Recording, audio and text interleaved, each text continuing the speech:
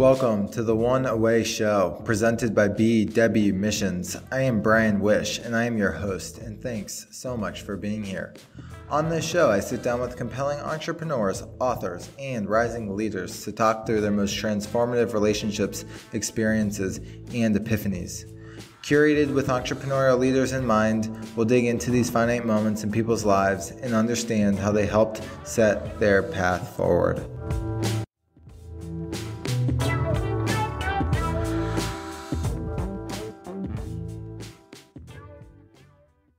Erin Grau is the co-founder and COO of Charter, an online media company that is working to transform the workplace and catalyze a new era of dynamic organizations where all workers thrive.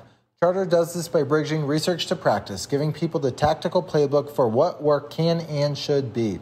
Erin has a long and impressive work history. Prior to Charter, Erin served as the VP of Culture at Away, a travel retail company. Before that, she was the Vice President of Transformation at the New York Times.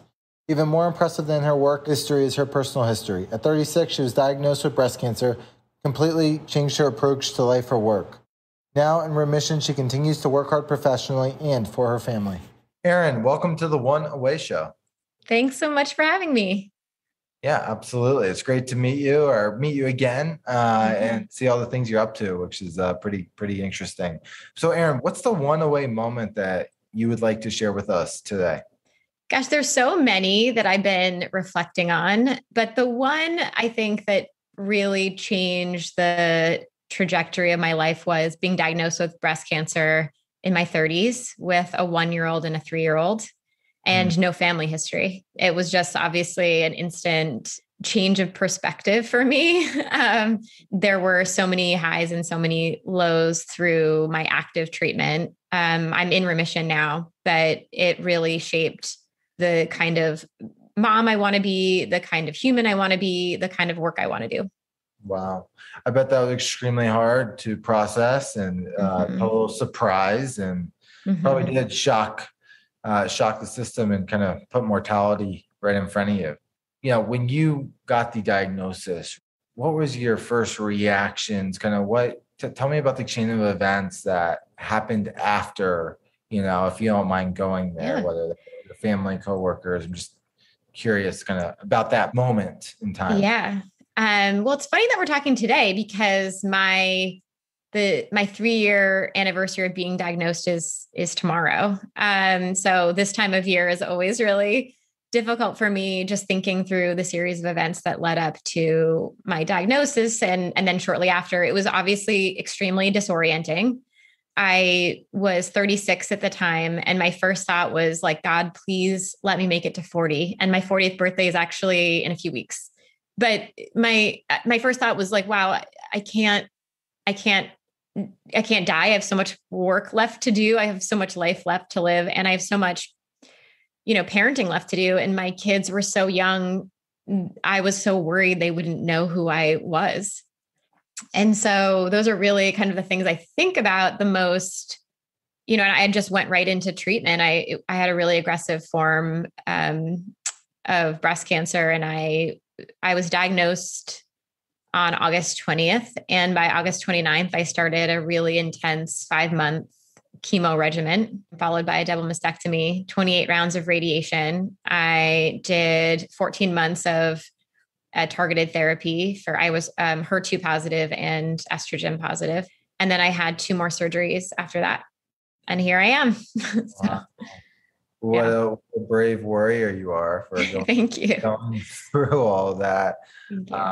Congrats on, being in remission. Thanks. But I'm sure during that time was learning a sense of resilience and navigating struggle with life flashing before your eyes. From that experience, do any moments stand out or conversations you had with loved ones or insights that just became super clear over you that have changed your way of being today? Yeah. I mean, so many moments and conversations, and also just really a lot of kind of everything changed after that. I think being diagnosed that young with such young kids, kind of in the prime of my career.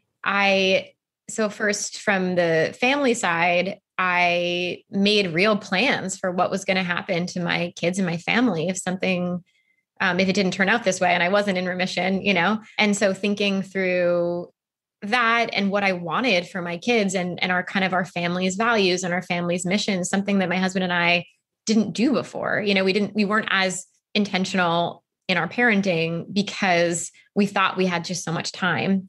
So that's one thing. And so conversations with my husband were really hard and necessary and important. And then in my friends, I always say I've never felt so loved as I did when I was in treatment. Even after giving birth, a lot of people in my life, stepped up and came to support me and celebrate my new family. But there was something very different about this. I mean, people fed me, cared for me, brought my kids presents. I actually had a group of former colleagues at that point at the New York Times that had organized every single, my treatment days were on Wednesdays for 5 months. And every single Wednesday, I received a package from a different group of people with a different theme that included, games and books for my kids, water bottles, food, slippers, like all kinds of, blankets, like so many things in so many ways, because so many people just in my life wanted to step up for me and support me, and in the only ways that they knew how, which were, to take care of me and my kids through that period. And so yeah, that just changed fundamentally so many relationships that I had the time. And then on the career front, having kids gave me a lot of perspective in my job. So I wasn't, my work had to be really meaningful because it was time I was spending away from them. But my cancer diagnosis really changed that a lot, even more. And making sure that the work that I was doing was having an impact, and that it was not only meaningful to me, but the work that I'm doing, because I work in, the workforce transformation space. So was really about creating a better future for my daughters that I hope I'm here to see, but making sure that their workplaces that they inherit are caring and human and will, take care of them and support them in all the things that they want for their lives and their families and their careers. What a fundamental experience. Think shaping or reshaping, right? All sides of you, and probably showing you another level of just humanity. People would show up for you in just an entirely new way. Yeah. If you don't mind me digging deep and pressing on this one, you said that you had conversations with your husband that were really hard, that you had to make plans on things you never thought at an earlier stage. What were some of those conversations that you were really having to think about?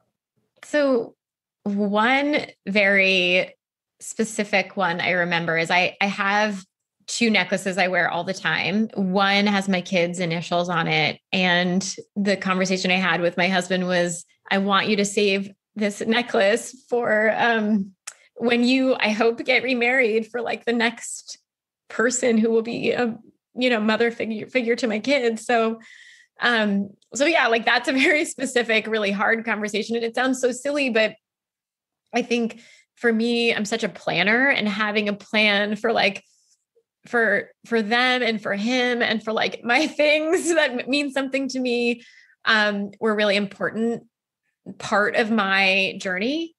And then in terms of even, thinking about what is important for us, for the kids, and what we want. So, I want my kids to understand that they're like a small part in a really, really big world. And we have this rule where we decided, we want the kids, the number of new passport stamps, so the number of new countries our kids visit every year, to be higher than their age. So the idea that like travel is so important to them, and it's a goal, it's a way to orient us into the things that really matter in life, and so that they can have all of these perspectives. And travel's been such a huge part of my life and my husband's life together. And so things like that. And then obviously there's like the practicalities of, a will. And I also wanted to make sure, my husband and I share our finances, but I wanted to make sure, my money that I had was earmarked for their college, because if something happened, I wanted to make sure that they knew that their mother paid for their college. This is so important to me. So things like that. So there's a lot of there was a lot of things like that were like both practical and important for me. And it was a good thing for me to focus on, because also I was like trying to focus on the future, and it was a way that I could like plan, but also focus on the future. Like, I think both in my like personal life and my professional life, I'm like constantly steering people, organizations, leaders toward the future. And that's kind of my orientation too. Wow. You're really like, this is really, yeah, it's healing to actually share, but also tough to think back in time. One, thank you for your vulnerability and being so open. I actually just read The Gifts of Imperfection this weekend, and by Brene Brown, and it talked about how you heal through the sharing. Didn't know I'd be creating that type of experience. The thoughtfulness, right? And the deliberateness, right? And the forethought you gave to if and when you had to set up a life for your daughters where like they knew like you were always with them, like how special and also intentional. And I'm sure whilst incredibly hard, you look back and it was like, I mean, it's such meaningful decisions that, and conversations that were had. So, thanks for sharing them with a stranger, so to speak. Well, thank you for holding the space for that. Yeah. Thank you. Oh, of course. And I want to get into, and I want to definitely talk about your work and all the things you're up to and how it's changed that. But I also want to talk about, you've talked about how it changed you as a mom and how you spent family time, right? And in this day and age where like kids need that attention and they need that development. How do you think without the diagnosis, how do you think you would have parented differently or made time differently versus this might have shocked you into awareness or consciousness in a new way? And like, I'm sure life, is at the forefront every day for you, and it makes you make certain decisions differently. So I'm just curious, like what it means to you to be a parent and what that looks like, so you can show up for your family in a way that you would have never had until it was, too far down the path. I'm just curious. Yeah. I mean, I think it's so hard to answer because my kids were so young when I was diagnosed. And so in a lot of ways, especially for my 1-year-old, like this is really kind of the only mom she knows. And so it's really hard to predict what it would have been without this diagnosis. But I will say that one of the great gifts of that diagnosis and the like really intense really over a year that followed, was that I learned to put my family at the center of gravity for me, like my center of gravity. Almost ashamed actually that I didn't know how to do that before, but I didn't know how to do that before. I was a really ambitious person. I had really healthy children and a healthy family. And the thing that always seemed to need most of my time and attention and talents was my job and the people who relied on me to do that job really well. And, I took for granted that, I felt like, well, my kids, I have a great village, for my kids. Like my kids, I have great babysitters. My kids, I have a great partner. Like I have a twin sister who actually lives a couple of miles away from me, and she's married to my husband's childhood best friend. We just had so many people in their lives. And I'd always told myself like that early on, I told myself like, that's what I needed to do. I just like needed to get a village of people. I needed to like put them into activities, and they were going to learn better from all these other people than like they're going to learn from me. Like that matters. Like them going to ballet or soccer, all those things, like that mattered. And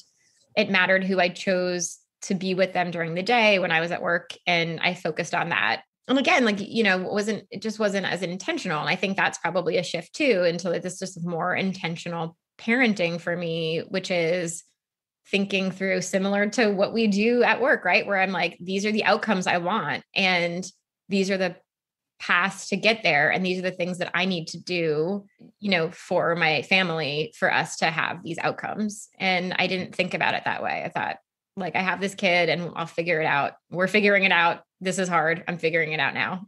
And then when I was kind of forced to really think about like what it is I wanted and what I can like, what my husband and I were going to agree my kids were going to get out of this life, and like how we were going to set them up for success long-term, like things really changed for us. And I think for them, and like you said, it really changed. I believe it changed so much about me as a parent and really about who they are going to be as humans, like that work. But also I would say, again, like they don't know any different than their only memory. Their memories will only ever include me having survived breast cancer.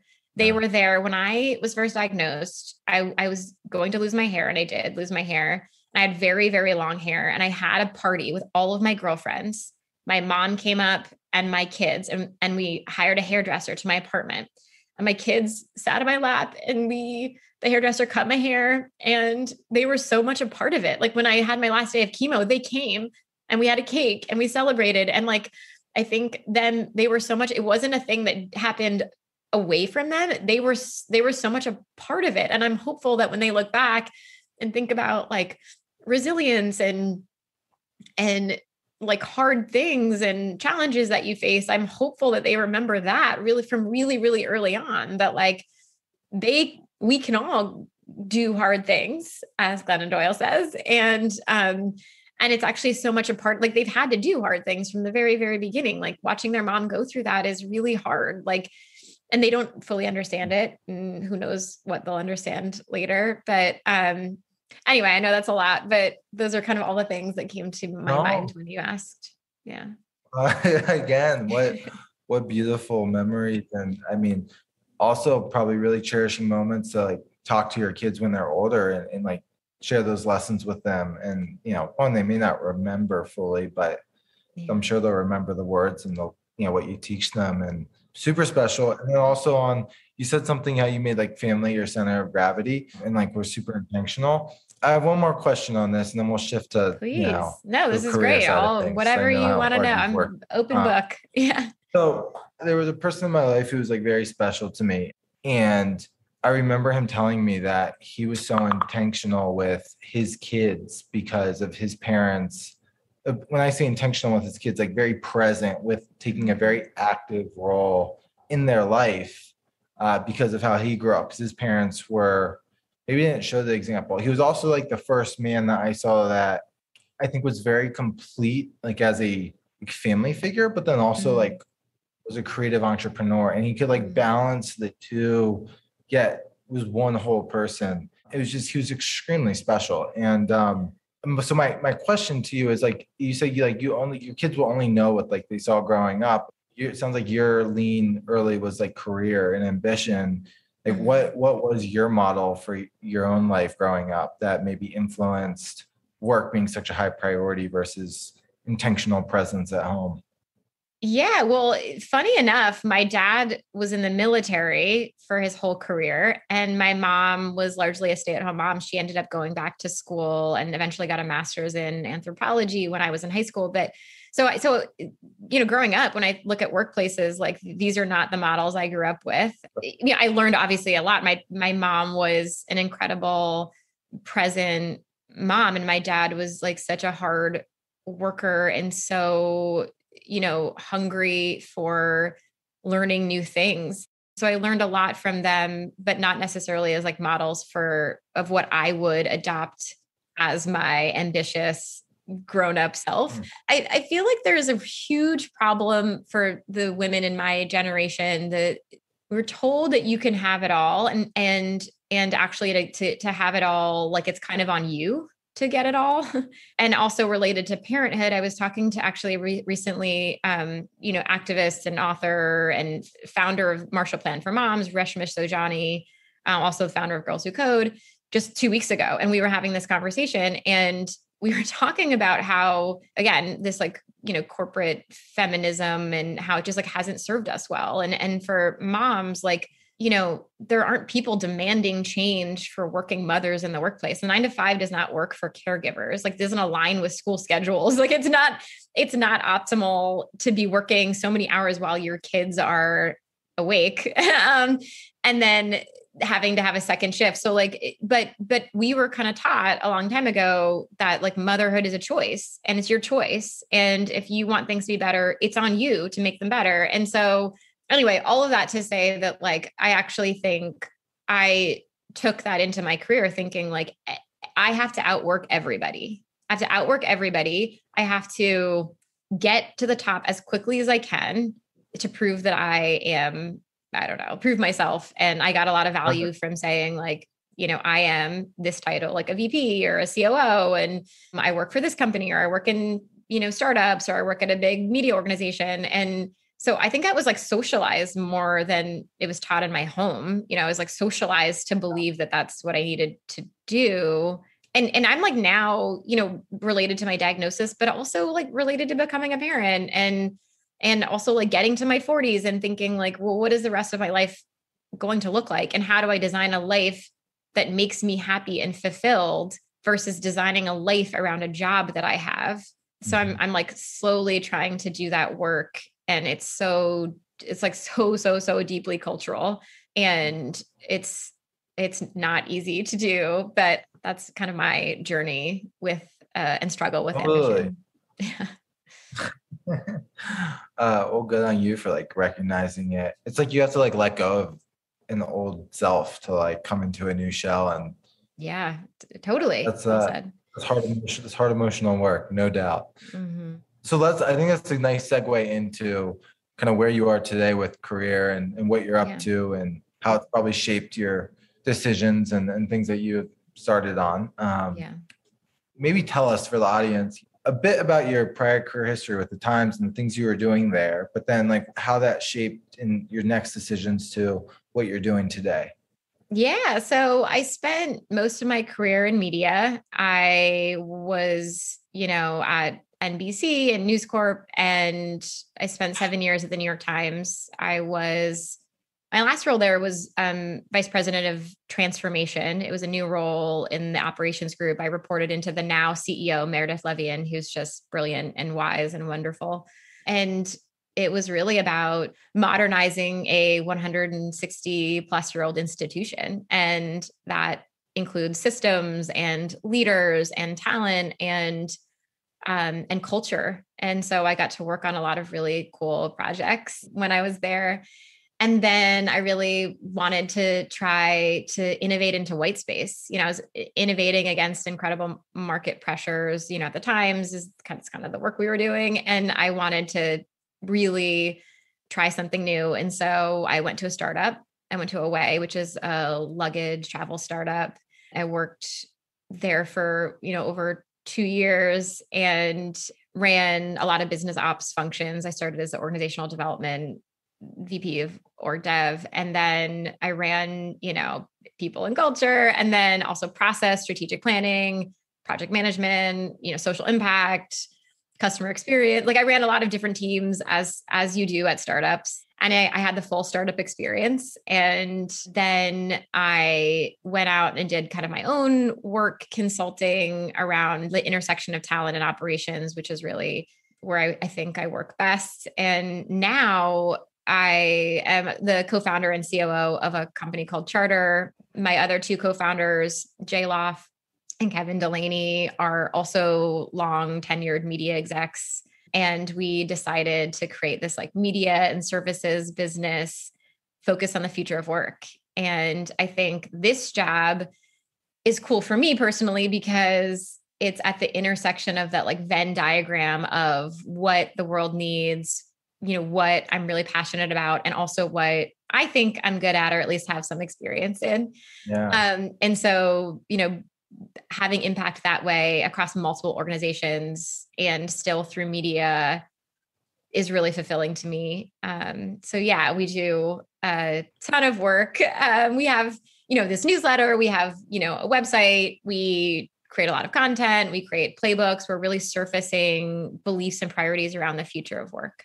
What a time to be at the future of work, right? With the pandemic. Yeah. But also like you said, you've taken all these experiences, perhaps put them under one roof in a way, and probably bringing the networks and your abilities with these other leaders and the team to really create something super meaningful, right? And I believe you said something like, I hope my daughters like see this in the workforce. Like you're creating the change that you want to see maybe unfold over the next 20, 30, 40, 50, 100, hopefully the next few centuries, right? So that's exactly right. How neat. Yeah.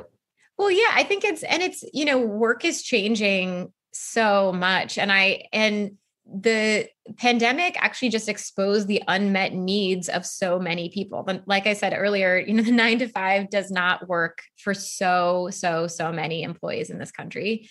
And our lives are more intertwined with work than ever before. Work is totally outdated. Businesses don't know how to manage people. So how can managers be expected to know how to manage people? And then on top of that, there's so much pressure on the private sector right now to step up and lead in things like caregiving and mental health and, racial injustice, because so many institutions have failed the American people. And so now is such a great time to get into this work for us to just have such a greater impact, and also to add capability and capacity to so many organizational leaders who have so much work to do to steer their company towards the future. Yeah, absolutely. What a time on all fronts. And good though, it's good though, mental health are being exposed.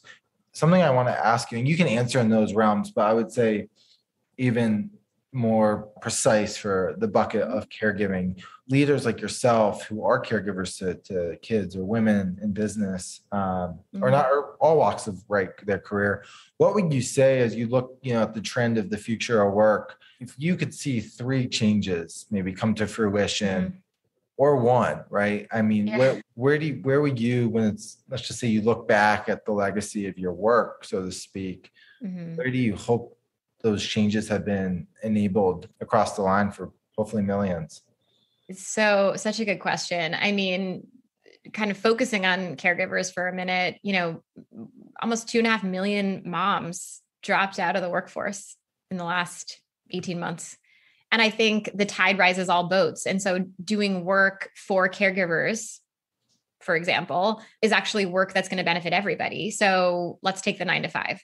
How do you create more flexible schedules? How do you do that more deliberately across your organization? So I think rigidity of work is gone. Flexibility is here to stay. I think that looks like a lot of asynchronous work. So you can say, asynchronous work, and then also making sure that you're shoring up your internal practices so that you're not letting proximity bias, for example, or visibility bias show up in performance reviews, for example, because it's one thing to give people flexibility. It's another thing to penalize them if they take that option, which we know based on the data that we have right now, we know more caregivers and more people of color for different reasons are more likely to want flexible or remote heavy schedules. So flexibility, one really big piece. Also, this is kind of a little bit funny to say, but I actually think the way we think about benefits are really outdated. So the fact that one person in your organization basically designs the benefits that work for everybody, but again, in that flexibility theme, it's not one size fits all anymore. So Dropbox they announced, $7,000, and employees can kind of choose. It's an allowance. They can choose their own benefits. So if you need more caregiving or, whatever it is, work from home setup. And I think that is a future of work thing. That, I think we're going to see more of that, of just greater flexibility across many dimensions. The 4-day work week is also really interesting to me. I think related to what I was saying about the 9 to 5, that we're kind of breaking the mold of the 9 to 5. Also, what that could look like is that you are, working in different ways so that you're actually focused on work 4 days a week, and then 3 days a week that you are taking a longer break. And that doesn't, I think figuring out the hours, I'm not suggesting you do 10 hours a day. That's now 9 to 7 or whatever. But I think figuring out what that looks like so that your employees are focusing on work within 4 days of a week than 5 days of a week, I think is also a trend. And there's data, out of New Zealand and Iceland that this is really working for a lot of organizations, and they're not seeing, dip in productivity, and actually in some cases seeing an increase in productivity. And so, I think that's another trend. And related is more autonomy. So again, we talked about flexibility, but it means a lot of different things. And I'm kind of sharing a lot of different examples of how I think it's going to show up, that greater autonomy over your work is going to be really important. And I think we're going to see a lot more of that also in the future. Yeah, no, I've definitely heard about the 4-day work. It's, Margie on our team who runs our content division. She brought it up on our team call a few weeks ago. And I was like, it took me a minute to digest. And then I started reading the articles and I was like, oh, this might make a little more sense. But it's a Yeah. very forward thinking initiative, right? And it's neat that you're at the forefront so you can see the ripple effects and how that could, be brought to maybe a Western society in the US. With your work at Charter specifically too, which I think is just interesting. Just going back to the original kind of moment of being diagnosed, like this is so fundamental because if done right, it's going to allow you to have more time with your family and be intentional and have your daughters have the life that you always wanted. So with Charter, like how are you guys going about, you mentioned different areas, but I'm just curious to kind of wrap up here on the last question, like what specifically are you doing? Like what's the model kind of look like so you can go and help be a part of these changes, and how do you measure those changes that are made, if you thought about that far out as well? Yeah, well, these are all good questions that we're trying to sort out through in our business plan. But seriously, like I think we believe deeply in the power of media to have a huge impact and helping to surface insights and research-based best practices. And so that's one thing. Like what we do is we bridge research to practice. So some people, report on kind of the trends or what some people are doing, but we really try to make it real for leaders and organizations, both through our content and through the, tools and resources that we offer, but also in working with organizations. And then also, we advise companies. And so around transformation, workplace transformation, and what that looks like. And so there are a few different steps on that path, and helping them diagnose where they are and where they want to be, and helping connect today to that future. And so that takes shape, and there's a lot of different ways that comes to life depending on the organization. But it is, I would say, like a lot of work, a lot of training, and a lot of introducing new skills and mindsets for leaders. It's a lot of communication. Yeah. And it's still early stages, right? Like we're only a few months old. So we're like trying some things out. We're working with some really cool companies.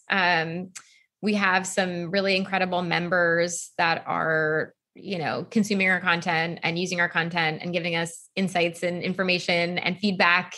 And then we're, offering more things. And so we're still early days, but it's coming to life in a lot of different ways. And we'll see. I mean, I think, who knows? I mean, I feel like we're the kind of company that, like most startups, they're a new company every few months, and we're no different.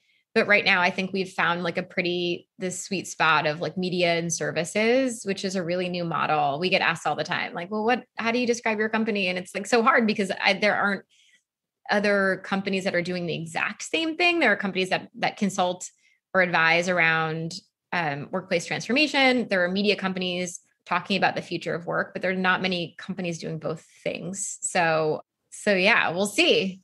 Nice. Well, at the cusp of innovation, and it's so neat. I mean, I'm super excited for you. It seems like you're like really in a spot where you have a team of people who's going to figure it out. You guys are doing something you love, and with the experience and the forward thinking to do it. So thanks for showing up today with just such transparency. Probably didn't think you were going to dive in like this, but hey, I certainly didn't think I was going to cry. Yeah, I certainly wasn't prepared. I didn't bring tissues or anything, but it was very therapeutic. And again, thank you so much for holding the space for conversations like this. It's so important. And actually the future of work is going to be more kind and human, and there'll be more space for people to have conversations about their health and their well-being and their personal journeys as well as their professional journeys. And so thank you. Yeah, absolutely. No, it was enlightening, and I learned a lot as well.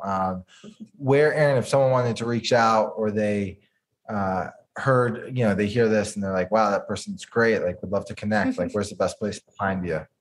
Well, our website is charterworks.com. So you can check out what we're doing there. And you can find me on LinkedIn. I don't really have much of a social presence beyond that, but I actually I respond to every DM on LinkedIn of anybody who ever needs support. I get a lot around parental leave. A lot of people ask me questions about parental leave and how to do that at their organization. So or just E for Erin, E@charterworks.com. Awesome. Well, we'll make sure we include that in the notes. And thanks for being here today, and best of luck to you. Thank you so much for having me.